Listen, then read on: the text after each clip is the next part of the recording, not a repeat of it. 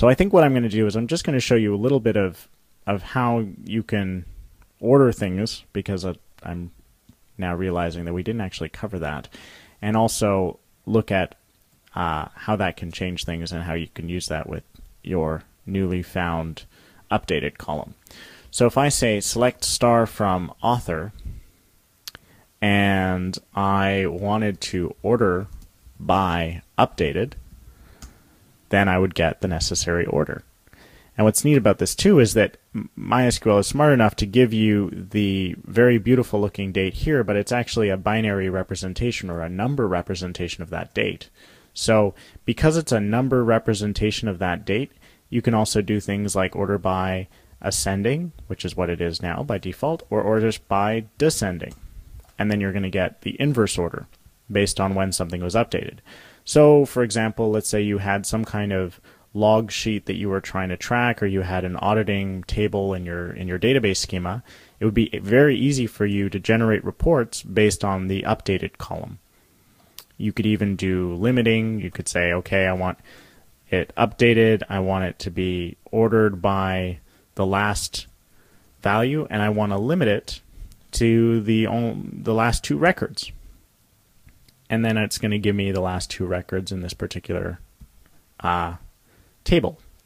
Alternatively, if I do select star from post and I decide I want to do an order by updated descending, I'm going to get the last post first, which is great. And then if we were doing something like pagination where we had multiple pages, we could limit to, let's say we wanted to do 2 posts a page. So I'll just say limit 2, and then it's going to give me the first 2. But if I do limit 0 or 2 and then space 2,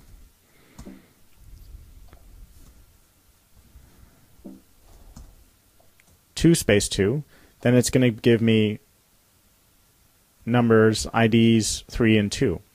And then if I do limit 3 and 2, then it's going to give me IDs 2 and 1.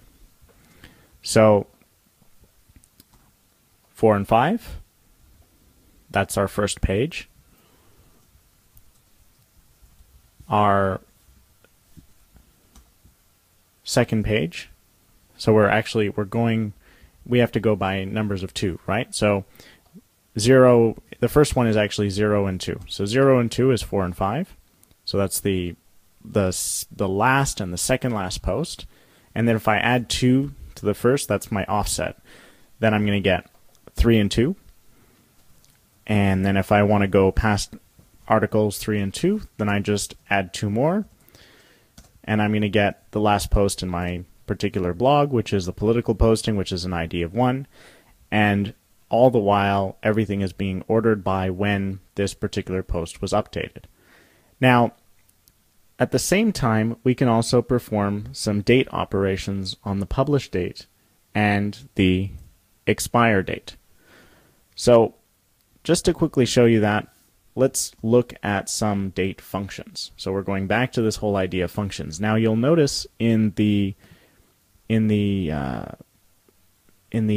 schema description here that we have this now function that we're using.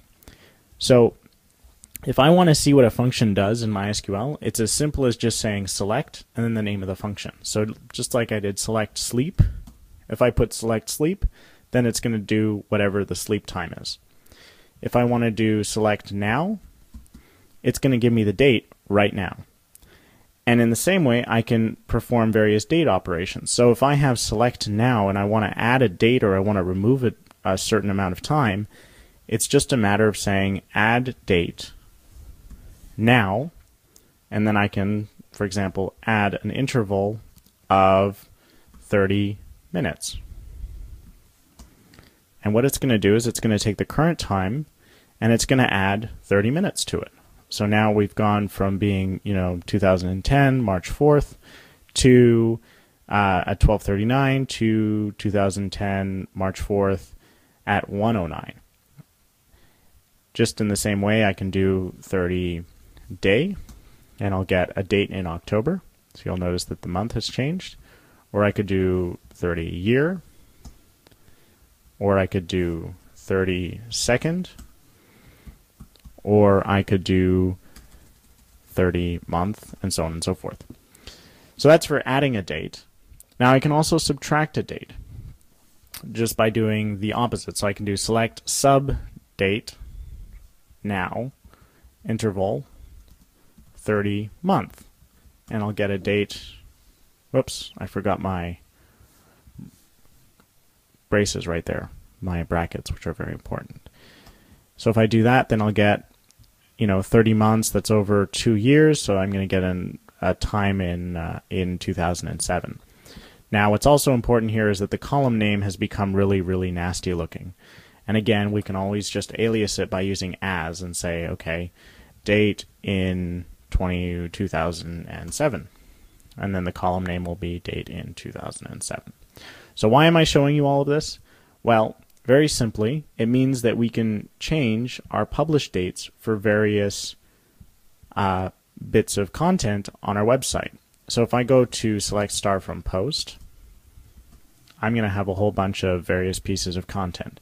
Now, if I wanted to only show stuff that was relevant for a particular period of time, it would just be a matter of saying, okay, actually, before we go further, I'm going to create some more posts here so that we have a little more content to work with.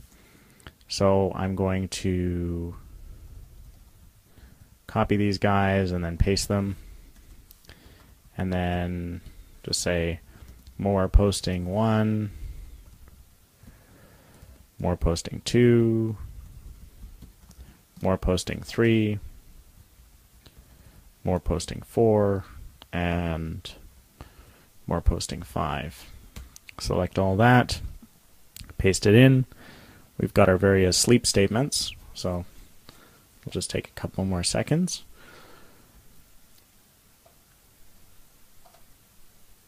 And now if I do a select start from post, I should have 10 posts, which is a little more interesting.